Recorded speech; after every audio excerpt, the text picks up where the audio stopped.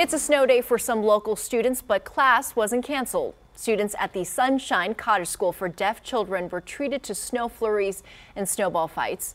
Today, all in the name of science. Photojournalist Cliff Goyang takes us to this short-lived winter. Well, welcome to Snow Day at Sunshine Cottage, where it's all about the language of ice and snow and all the things you wear to prepare for the snow. So we have a good covering of snow out here, and all the kids are out. We're eating s'mores and enjoying all the pleasures of snow.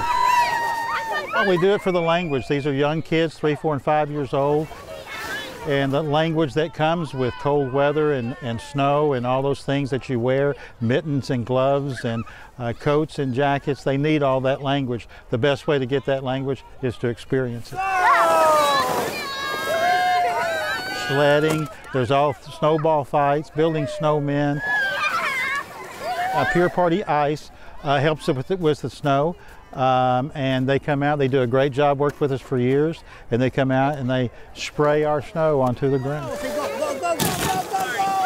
Yeah, we've been talking about this for a couple of weeks now, about it going to snow here, and so the kids have been really looking forward to it, and so you can see they've been enjoying it themselves. Yeah.